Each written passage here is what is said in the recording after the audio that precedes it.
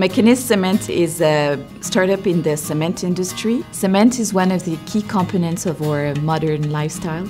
Cement is a key element of concrete.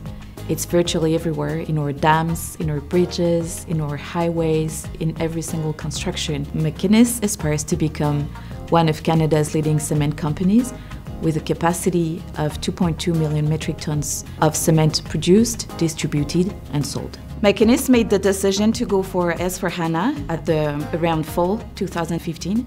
At the time, S/4HANA had recently been launched by SAP. There is a lot of uncertainties in our markets right now, and having a partner will be able to adjust to how your business is evolving is probably one of the critical elements of your choice. The fact that we're such a lean IT organization creates the need for us to be able to rely on partnerships such as SAP, such as oXya. We started our project with a hosting partner, which was Amazon Web Services. At the moment, we started to have needs for more uptime.